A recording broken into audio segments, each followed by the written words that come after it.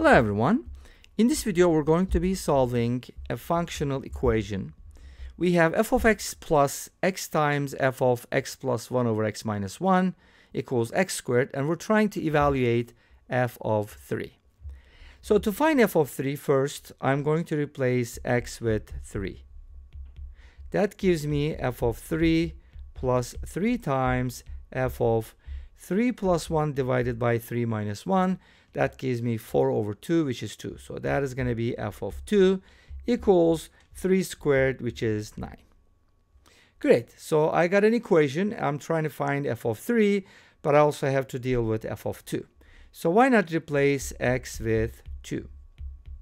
And then if you do that, you're going to get a similar equation, but it's going to be slightly different. So you're going to have f of 2 if you replace x with 2 here, and here, and here, and here, and here. You're going to get f of 2 plus 2 times f of 2 plus 1 divided by 2 minus 1. 2 plus 1 is 3 divided by 1. That's going to give you f of 3. Obviously, that's not a coincidence. It's on purpose. And on the right-hand side, you're going to get x squared, which is 4.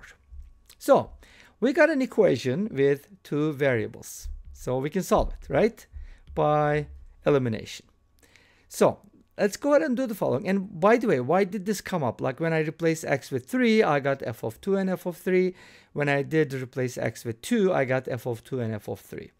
The reason why this works is because these two functions are actually related. Or if you look at this function in particular, the inverse of this function is actually equal to itself. So when you compose, let's call this function g of x.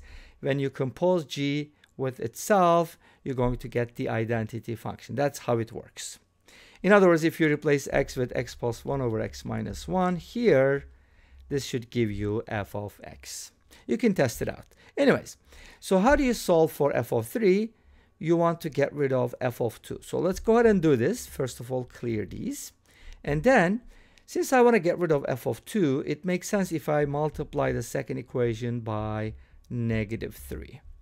Of course, we have to do it everywhere. So let's do it.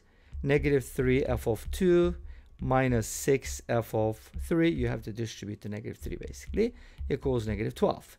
And this is my second equation. And this is my first equation. So I modify the second equation to eliminate f of 2. And then I'm just going to use the first equation as is, which is f of 3 plus 3 times f of 2 equals 9. So this is my first equation. And you can call this the third equation if you want. So I'm now working with 1 and 3.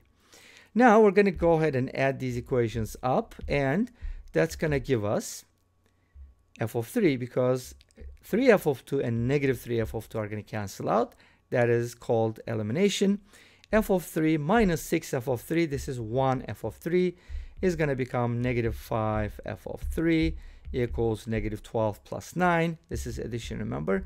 That is going to be negative 3. If you divide both sides by negative 5, you're going to get f of 3 equals 3 over 5.